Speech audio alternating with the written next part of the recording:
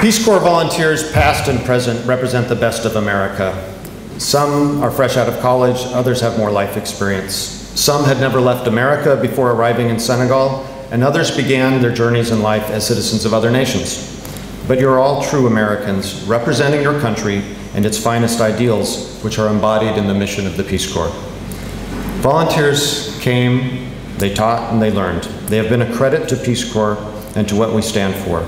That is a very proud legacy, and it's one that my wife and I are proud to be part of, and I expect you to honor and to enhance it. You've all learned a local language. That ability to communicate, along with your commitment to learn from and to be part of a new community, will be the foundation for your success as volunteers. It's what makes you special and will make you effective.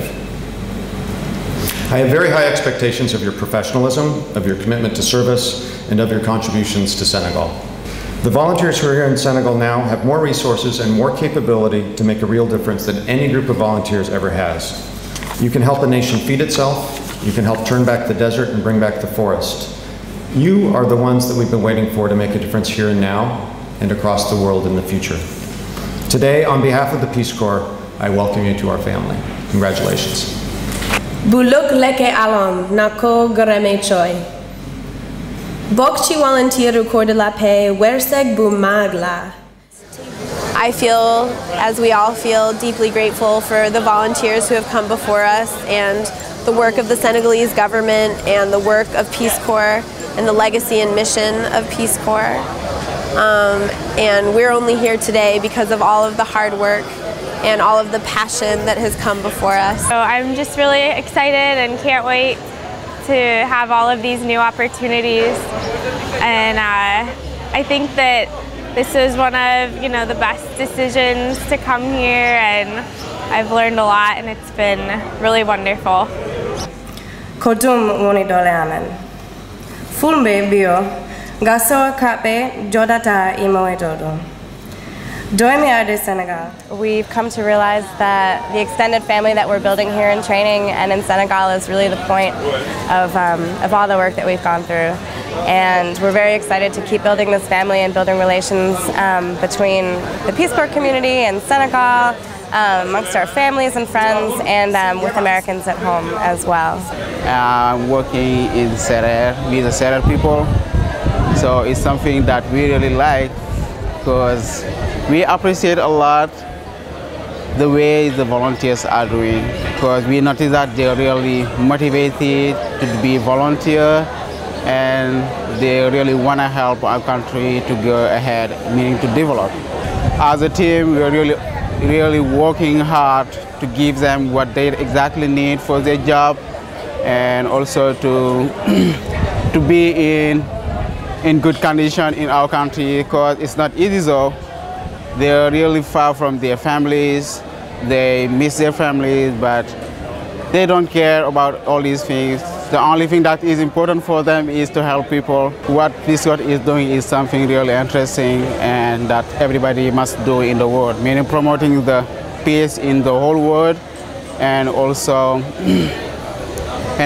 to make people get to know each other. So it's an important thing. No Amerik Amy Berglund neem von Nungunjan Fatungom neem. Na khamne El Yasin Faino Darussalam. Thanks to all of our host families who've taken us in over the past 2 months and taught us their language and their culture and have been patient with us as we've made horrible faux pas. Thanks also to the Peace Corps Senegal staff that has taught us and cried with us and laughed with us and will continue to for the next 2 years. And congratulations everybody, all the volunteers in this stage, we made it.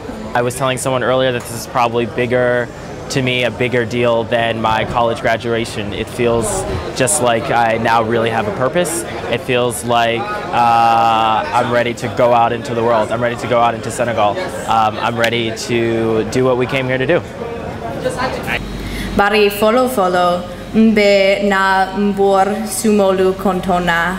First of all, we want to thank our homestay families in Mbor for welcoming us into their families, for teaching us their culture and their language.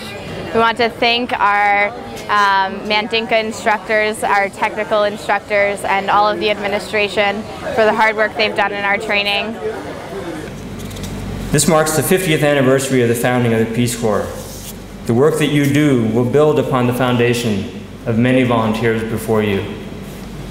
You also joined the largest Peace Corps program in Africa. You should be proud to contribute to a program that is widely thought of as one of the most innovative and effective in all of the Peace Corps. You have an important responsibility to continue that tradition as we head into the second half century of Peace Corps' work around the world. The Peace Corps embodies the best of America: service to others in the pursuit of peace and development. Many say, and I have no doubt, that you are America's best value for its foreign policy dollar. The Peace Corps program in Senegal has a long and rich history. It's a true partnership between the people and government of Senegal and the United States. Since the arrival of the first group in 1963, over 3,000 volunteers have completed their service to the people of Senegal.